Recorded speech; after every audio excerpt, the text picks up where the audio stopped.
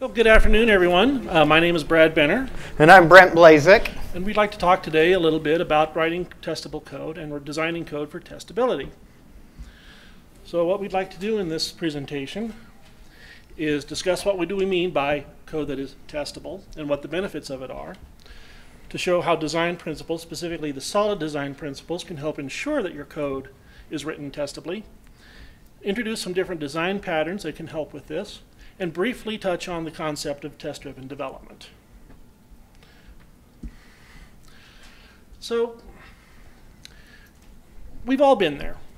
We've all been looking at a JIRA case as add a new feature to this code. So we take the case, and we open up the code, and the first thing that comes out of our mouth is, well, I'm not going to say what that is because we're a family show here. It's impossible to know where to start. Okay, the code is just jumbled. You can't even begin to know where to start. So you fire up your editor and you start digging into it and you start adding features and fixing bugs. But every time you fix a bug over here, 3 more pop up over here. And the next thing you know, you're in the middle of a 26-day work week, wondering if maybe a career in demolishing buildings with explosives might be a little less stressful. Yes.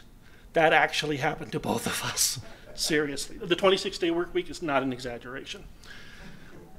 What you've run into is the fact that this code was so badly designed and hard to test. This type of code has 3 main hallmarks. It's rigid. It is very hard to change. When you do change it, it's fragile. It breaks in places that you don't even know why it broke there. And it's opaque. It's hard to understand. You don't know what's going on unless you become a human compiler and walk through the code by hand. Yeah, so what then is good design and what's testable design? So we want to look at, I'm going to borrow this clicker right here. Good code is a module that is isolated. It can stand on its own. It's independent. Kind of like a puzzle piece. A puzzle piece on itself can be by itself. It provides a well-defined interface. It doesn't expose a lot of details. It exposes behavior. What is the behavior that I have? And it consumes the same from the components that it uses. It wants to understand and consume the behavior of those components, not understand their internal workings. That reduces coupling. We all know that coupling is bad. So why is this important? Well, we've all been exposed to the idea that we have to be agile. If we want to survive as developers, if we want to survive as a company, we have to be able to respond to changing requirements and the differing needs of our customers. So we want to increase agility. Good code that is agile, I'm going to suggest, can anticipate change. It's ready for change. Good code slows the code rot. Brad talked about it being fragile. Fragile code is when it changes in unexpected ways. Code that changes in unexpected ways nobody wants to work on, so they don't touch it. How many of us have been in a situation where we're like, yeah, we're not going to make that change because I ain't touching that code, right? Yeah, we've all been there, right? And I think the term rot is really good because it starts to stink and you just don't want to be there. So code that is well designed slows that code rot because it can handle that change and removes the fragility. Code that is well designed is easier to maintain. We talked about opaqueness. It's hard to understand. If your code is well articulated in these are the things that we expect to change, these are the behaviors we expect to stay the same because they follow business rules or follows this algorithm, that's a lot easier to understand, especially if you have tests that back that up, that expose those differences in the things that are the same. And that's an important part. Above all, we want to see that code that is easy to test actually does get tested, that we have automated tests behind it, because that shortens our feedback loop of whether or not we did break anything. Was there something fragile that we didn't expect that now is exposed through our automated tests failing? This is a quote that we saw a while ago that I thought is rather pertinent. It says, if our designs are failing owing to the constant rain of changing requirements, it's our designs and practices that are at fault. We can't blame marketing. We can't blame the customer. It's about us. So if we come back and say, you know, our code just can't do that, we really need to take a hard look at whose fault that is. Not that we want to assign blame, but let's assume responsibility appropriately. Okay, so how can we make sure? How can we make sure then that our code is not fragile and is agile and maintainable and doesn't rot? One way to do this is to keep in mind some design principles. These are 5 principles. They were originally promulgated by Uncle Bob Martin, and they were gathered into this grouping by Michael Feathers of working with legacy code fame. And he calls them the solid principles. And if you keep these 5 principles, these 5 design principles in mind as you're working with your code, chances are really good that you will have good, well-designed code. They are, and we'll get into them in more detail, the single responsibility principle, the open-close principle, Liskop's substitution principle, the interface segregation principle, and the dependency inversion principle. Taken together, that forms the acronym SOLID. Keep that in mind, and you'll keep those in mind too. So we wanted to put together an example of some of these principles, how they can be violated, and how we think that you can overcome them. It's a contrived example, so forgive us. And it's not going to be perfect, but it's a start. So we're going to go over here to some code. We have a bicycle. And let's see, I was trying to see if this has a pointer on it. I don't know if it does. Oh, no, look, it does little dotty things up there. That's cool. All right. I don't know where the pointy thing is, but we'll go with this. All right. So we have our bicycle, and it's a very simplistic representation of bicycle. We have a front wheel. We have a back wheel. We only care about the front wheel because I don't know why. And then the bike can stop. We have the front wheel, we apply the pressure to the rim, and we stop turning. And we've got a wheel, and it turns, and it applies pressure, and it stops turning. So that's our example. So imagine that. Let's go back here. But as we deal with all the time, we have a new requirement, which says, you know, our customers need a different way of doing bikes, of stopping their bikes. So we have caliper brakes. That's kind of what we've implied on this previous example. Now they want to get really high tech and do disc brakes. Well, one of the problems that we see is that the wheel kind of does too much to make this happen. It has 2 purposes: motion, it turns and it stops, and how it stops. Now that's something that goes back to the single responsibility principle, which says a class or module should have, if I'm bouncing around, sorry about that, a class or module should only have one reason to change. We call it an axis of change. And so it only has this one vector under which it changes. So let's take a look at some code on that. And if you can get to 2 for me, I'd be grateful. Can you see? There we go. All right. So now we modified the code such that we eliminate that problem. We take the stopping mechanism out of the wheel and we put it into a brake. And so now in our bicycle, we've got a caliper brake, we've got a front caliper brake, and that applies pressure to whim of the front wheel. And so now we're good. We've separated that the wheel does one thing, it moves. The brake does one thing, it stops the wheel. So that helps us to get down to a testing point that we can test caliper brake independent of a bike. And we can test a wheel independent of a brake. And it helps us to focus in on what's the concern that we have for this class or module. Yep, I need to flip over. Sorry, guys. All right, next problem. A change in the brake causes a change in the bike. Did you see that? We had to change the brake, and to do that, the braking mechanism, we have to go into the bike code to make that change. And that's a violation of what we call the open-closed responsibility. The open-closed responsibility says that a class or a module is open for extension, but closed for modification. Now, if you're anything like me, That's probably going through your mind, right? What? That makes no sense. But it actually does. The intent is that we write the code such that the axis of change is extensible without modifying the code in the future. The idea is that if you have to change the code for the same reason more than once, you've got an axis of change, and you ought to figure out how to extract that out, those modifications out. We can show you an example of what that looks like in something called the strategy pattern.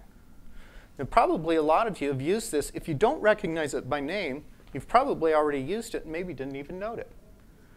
A strategy is a behavioral pattern that's in the Gang of Four book. And it basically says to define a family of algorithms, encapsulate each one, and make them interchangeable. So let's take a look at what that would look like inside the code. And we need to go to 3. Thank you, Bradrick. All right, so we now have a bicycle. It takes a brake. We developed an interface called brake. We know that changing the stopping mechanism is an axis of change for bicycles, so we can write the bike code and we can lock it down. Imagine that that bike code was somewhere that you couldn't even change it. Well, how do you modify it? So we developed this interface called brake, and now we can do disc brakes, we can do caliper brakes. You can come up with any brake that you want. You can have the little brother brake where he grabs on the back of your tire, you throw him off, and he drags along until you stop. There's lots of options for it. It doesn't matter. But we can extend bike, the functionality for bike, without ever changing the code. We just add new code. And that's one thing I want to suggest to you. Look for ways to add new code rather than modify code. If you're anything like me, I hope you're not exactly, but I would much rather work on new code, my own code, than I would, like, even as good as Brad is, go into Brad's code and modify it. Because I don't think the same way that Brad does. So that's the principle of open close, is figure out a way that you can extend your code without modifying it. Now let me just jump in here for a second. I want to interrupt the program here, give a little time out. One thing that you noticed in that last code example was that we started introducing interfaces. This is a very good thing to do. Why is that? We're going to take these a little out of order here, and we're going to talk about something called the dependency inversion principle. What dependency inversion principle states from the book is that high-level modules should not depend on low-level modules, but instead both should depend on abstractions, on interfaces. Okay? So, as an example, this is probably the traditional pattern that most of us learned in school when we were learning OO design, or if we were self-taught. You have a policy layer that depends on a lower level layer, which depends on a lower level layer that goes in its turtles all the way down.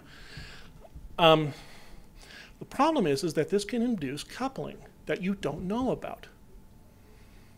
Okay, so for instance, I could make a change in that utility layer, that lowest level layer, and it could have ramifications up in policy that I don't know about and makes it hard to test. Instead, what dependency inversion says is that the layers should depend on abstractions. So the policy layer instead should depend on this policy interface, okay? That then the mechanism layer provides for that. It provides the implementation of that. Where the term dependency inversion comes in, and then let me tell you, this one kind of blew my mind a little bit, and I had a hard time wrapping my brain around it when I first ran into this, is that it's the policy that defines the interface. The policy layer defines the interface, not the mechanism layer, not the lower layer. The policy layer says, this is what I want to do. And the mechanism layer says, fine, I will provide that functionality for you. Okay, so it really takes that thinking of object-oriented design and turns it on its head. It inverts it. And it's was really tough for me to wrap my brain around, so don't feel bad if you're still going, huh? Really, it is a much different way of thinking about it. This way, but by doing this, this makes it much easier to test our code, because now policy, I can inject mocks, I can inject spies, doubles, whatever into that policy layer, control the behavior, control the outcome of the tests, and make sure that it's behaving the way I want it to. Okay? So now, we have a new requirement that comes in. Okay, so we have wheels. Bikes have wheels. What kind of wheels do we want? Well, the customer wants to be able to put different types of wheels on their bikes. Maybe a nice, big, fat mountain bike wheel, a skinny little racing wheel, whatever. Okay? So with, whoops, where'd it go? Where am I? There we are. There we are. So now with dependency inversion, we can say, is that the right file? Yeah, that is. Okay. Yep. I'm sorry. I just wanted to make sure we were in the right place. That now the bicycle says, well, here's what I want for a wheel to do. Okay. And it's up to the wheels types, like the tubed wheel. We have this wheel interface. In this case, it's an abstract class. The tubed wheel says, well, I can provide these functionality. The tubeless wheel says I can do this functionality. The solid wheel does this functionality. We're injecting that dependency into the bicycle class itself. We're not newing up wheels in the bicycle. We're saying where the bicycle gets that wheel injected into it. Okay? But then we kind of, if you look at this, we kind of run into another small problem. Okay, so we inject, we go ahead and we add a solid tire to the bicycle, and we say, well, what's the air pressure of that solid tire? What? Okay, what does that mean? Do I return a 0? Do I return 100? Do I throw an exception? What do I do in that case? It doesn't have air. This is a case of a violation of what's called the Liskov substitution principle. This is the only one actually named after a person.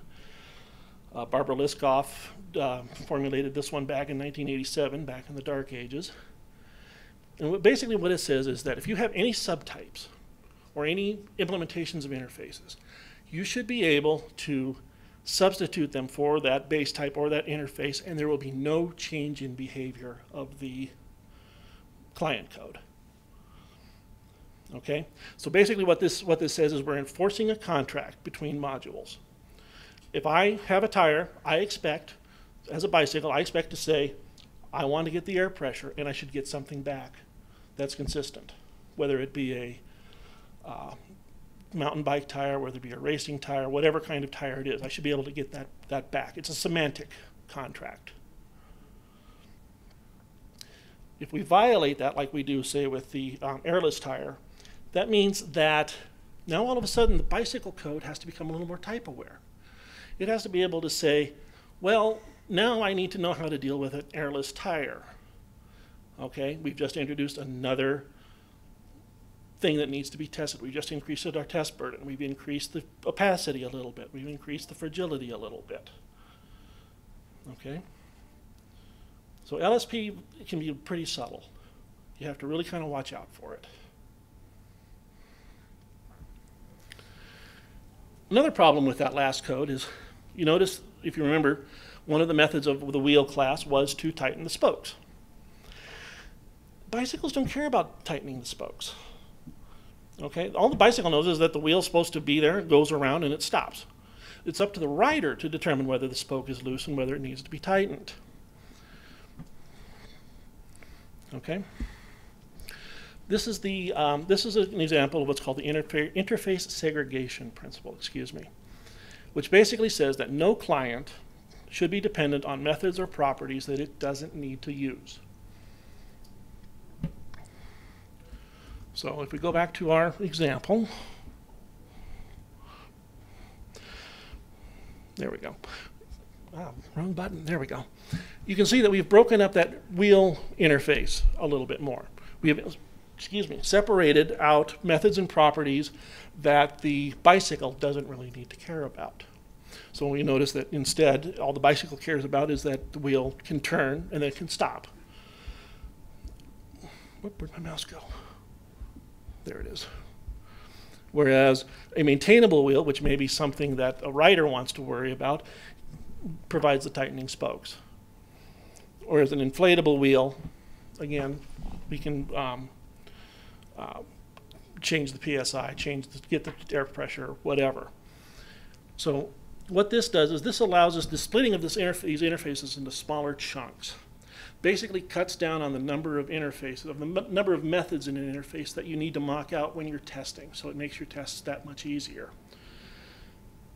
So but the downside is that if you add more methods to that interface, say we add another method to the wheel interface, that means that now the client code has to change. We have to add more tests, increases the burden, increases all of that other bad stuff that we talked about earlier.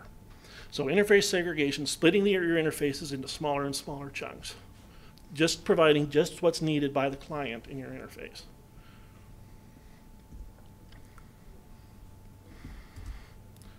Okay. Now, one thing to keep in mind about these are just principles. Okay, these are principles that you should keep in the fore of your mind when you're working on your code. They're not laws that have been scribed on stone, brought down from the mountain, and the code police will arrest you if you violate them. Okay. You can violate them. You should know why you're violating them, though. If there's a possibility of change, so don't worry about it. If there's no possibility for change, don't worry about it. I'm not saying go out tomorrow or after this, go out, run through your code base and rewrite your entire code base to follow these principles. No, don't do that. Please don't do that. But if you're going to make a change, if you have to fix a bug or you have to add a new feature, keep these principles in mind. So basically what I'm saying is if it ain't broke, don't fix it. But if you're going to fix it the right way, using these principles, keeping these principles in front of mind. Okay. So let's keep talking through our example.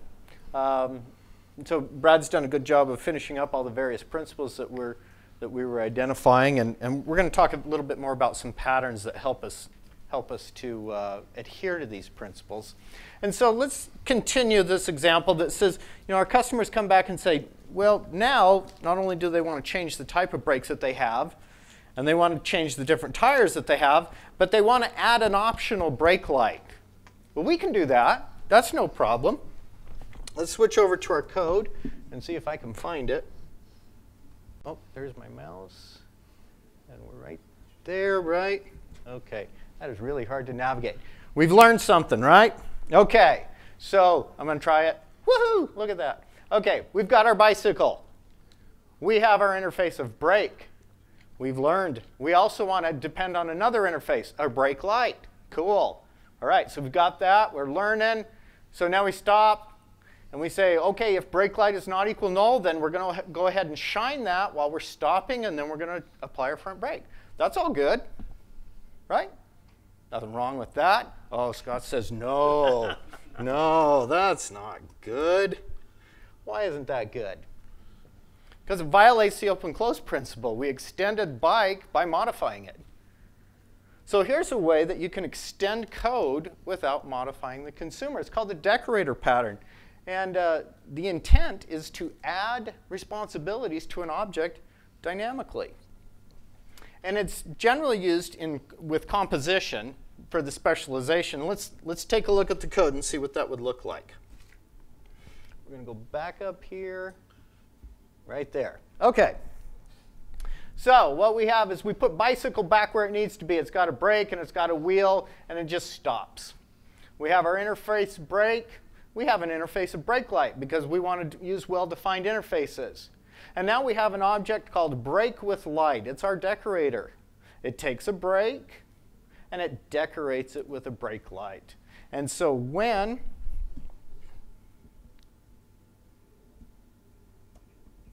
there we go. All right.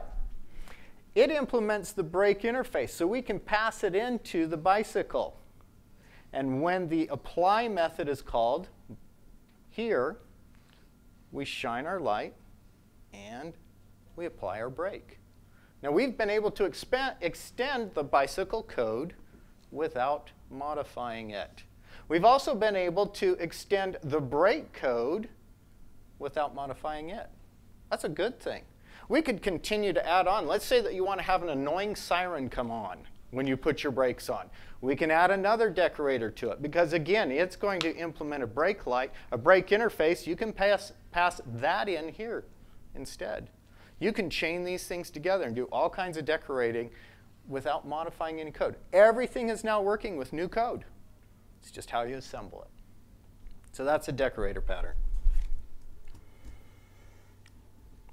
Let's go to another problem that we have. Assembly. How do we take all these things and put it together? Let me just say right now, if you don't already know this, which probably most of you do, new is not your friend. New is a bad thing. New couples. It makes couples. Now, couples aren't bad like I love my wife dearly, right? Okay, so that's not a bad thing, or like if you're hooking up your friend with another friend, that's all good. But in your code, you don't want it coupled because code is kind of snobbish. It likes to live by itself. It has lots of cats. It's going to grow old and die, right, by itself. That's what we want, right? So we don't want to use new. That's where dependency injection and those types of things, IOC containers, those come in. Other options that we have are things like factories. Now, you've probably used a factory or you've used a builder. This is a pattern called a factory method, which it basically says define an interface for creating an object, but let subclasses decide which classes to instantiate. We talked about the decorator. It uses composition for specialization. The factory pattern here, or the factory method pattern, uses inheritance for specialization. All right? So it's just a way to contrast those two different methodologies. And let's go back here to our code and show you what that looks like. So we have our bike factory. We have a method called create a bike. And it has to create a frame, create a wheel, create brakes, and put it all together. That's our algorithm. We have a protected method of create frame, and we have a default implementation there. Then we have two abstract methods of create a wheel and create brakes. And so then let's say that we have the fat tire bike factory, which it creates when it calls create wheel, creates a big fat wheel, and or creates a big fat tire and puts a rim on it. Or the other way around, excuse me. We also have a racing bike factory, which we decided that, okay, racers, they like things really light. And up here, we're making all of this out of just the heaviest gauge steel that we can because it's generally for, I don't know, 6-year-olds that break their bikes. So they say, no, we don't want that frame. We're going to create our own. That's good. We didn't change the bike factory. We're just going to create our own frame, and then we're going to create other wheels.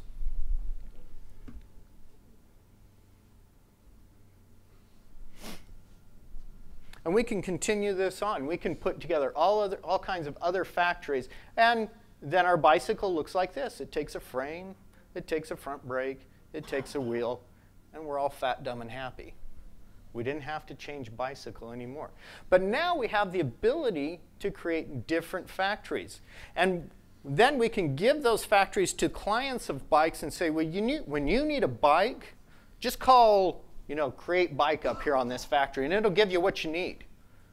And we know because we're working with a well-defined interface, we know that all you care about is making the bike go, stop and start.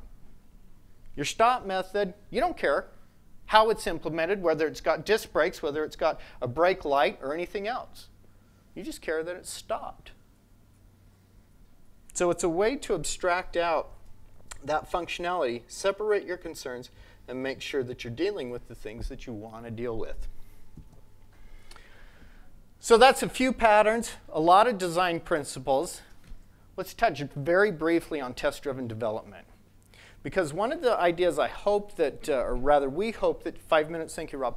One of the things that we hope you get out of this is the idea that if we build software from the top down, which is the dependency inversion principle, so many of these things, these other principles, single responsibility, interface segregation, open-close principle, they fall right in line. Because we're taking it from the top and saying, this is where my logic is, this is where my business rules are, this is what I need to support that. Test-driven development helps to enforce that. Because the idea, if you haven't used test-driven development, and this is very brief, we could do a whole segment on test-driven development, is that you start by writing a test. In other words, you start by saying, this is what I need the functionality to do. And then you write code that satisfies that. And as soon as you start figuring out, wow, I need a bike to stop, but the bike's not responsible for stopping the wheel. I need a brake that does that. Wow, now I have an interface I can develop. I can develop a brake interface. I can write a mock object. Now I'm fat, dumb, and happy. And everything continues on. Now I can figure out what to do about brakes and put them all together. So test-driven development is a great way to help these principles remain in your code. It's not easy. It's really challenging to write tests first. It's a different way of thinking. So, in conclusion, we've just been able to give you some introduction to terms and principles. We will say, generally, you want to favor composition over inheritance. Most of the patterns that you'll work with do that. And of course, if we can, let's favor adding new code rather than changing code. And so now we'll turn it to questions, and we might even have an answer for you. We might make stuff up, too. Please. Should all of the classes collaborators be an interface all the time? Can you repeat the question? Yes, thank you, Rob. Yeah, the question was, should a class's collaborators be an interface all the time? In a puritanical sense, yes. Now, that was a very interesting experience for me because I came from a C# background, and we used interfaces for everything. And when I came to Clearwater, my team had a different opinion of that. Because it is possible that you would have an interface and just one implementation. And that was kind of different. But the idea, in a puritanical sense, is, yeah, you your classes depend on abstractions, not concrete implementations. Please, Scott. Yeah, I had a similar question, I guess. Like, if you were to go about building some new thing like this from scratch, and you had really simple requirements, and you don't really know how it's going to grow, Mm-hmm. Do you try to add all this abstraction right up front and everything, or do you start out simpler? How do you weigh that, doing that? That's a really good question. You mind if I take that one real Yeah, quick? Okay. go right ahead. So, because, what's that? Oh, excuse me. Yeah, so the question is when you're starting out and you're writing new code, do you take all this into account? And the answer is no. Because you suffer from Yagni, right? You ain't going to need it, potentially. So what you want to look at is the adage of fool me once, shame on you, fool me twice, shame on me. And that is, if I get into code, there's no reason for me to anticipate change. That's a little bit difficult. But when I have to change the code one time, then I might want to look at how do I make this easier to change in the same way next time, right? And so then we start to put things together. But it's kind of like optimizing code. We don't need to overly optimize the code early on because it may be unnecessary. So it's really about handling change. That's what all of these are about, is how do you make your code easier to change? But if you don't have that change, there's no reason to do it. Go ahead. I think you were first. So, you guys talk a lot about writing code, but not a lot about documentation. I feel that many times I have a problem with testing code because I don't know what it's supposed to do. So, all the principles help simplify a lot of stuff, so it's a lot simpler to understand. But still, too often I find like, I don't know what this method is supposed to do, what are the, preconditions. What do you have to say about that? Okay, so the question was basically, oh, sorry. Yeah, so the question was basically, where'd you go? There you are. What about documentation of the code? How do I know what the code does before I go in and change it, right? That's where, again, the one thing that can help you are good unit tests. One of the things about good unit tests is they act as documentation.